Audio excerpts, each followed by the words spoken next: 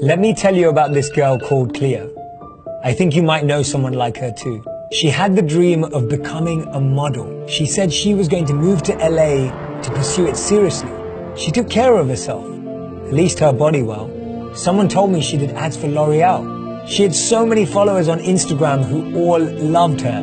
Within a minute of her posting a picture, there would be hundreds and hundreds of comments, all telling her how beautiful she was, how good she looked, comment after comment, like after like. She was a real entertainer. She was always making everyone laugh. I remember every guy wanted her number, but she kept to herself. She just had this infectious energy. She got along with everyone. She was always the life of the party. She was never seen in the same outfit twice. Boxes and boxes of Amazon Prime.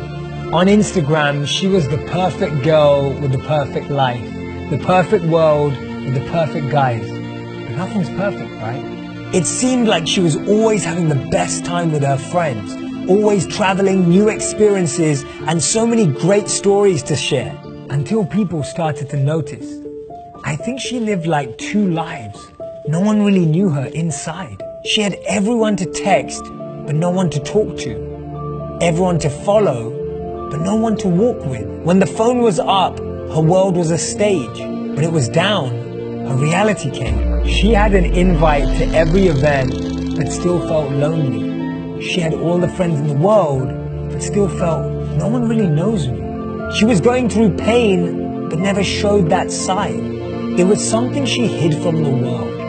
Or maybe we just never asked. She had masked her sadness with what looked like the ideal life. She was always flying high in the air, but felt low inside. Her inbox was always full, but she felt empty within. She was happy on the outside, but struggling with depression and anxiety. She had an addiction that everyone called a lifestyle, but she was struggling with mental health, but people were just occupied by her physical appearance. See, people think depression is sadness. People think depression is crying. People think depression is being quiet. Depression is when we smile, but we want to cry. It's when we talk, but we want to be quiet.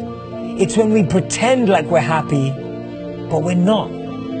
Depression is not always obvious. She drank to drown her pain, but the pain learned how to swim. She was sick of crying, tired of trying, smiling, but inside she was dying.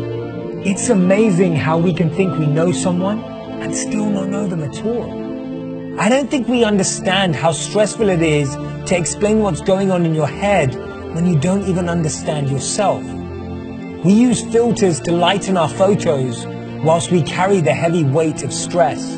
Remember, it's okay to have highlight reels, but make sure someone knows how you really feel. It's okay to use FaceTime, but make sure you spend quality time face to face. It's okay to have followers, but make sure you have true friends. Don't live for the approval of others. Document the moments you're most in love with yourself, not just the moments you think people will love the most. When someone doesn't post for a few days, we ask if they're okay. When someone posts every day, we assume they are.